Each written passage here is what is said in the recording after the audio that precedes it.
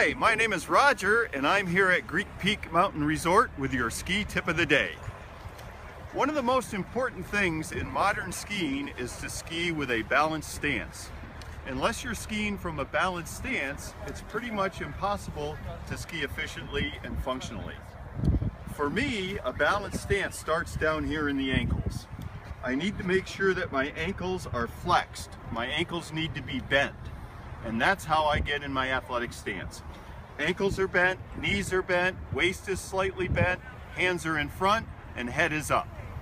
Now, if I open up my ankles, I lose balance and tend to fall over backwards. Once I get my skis on,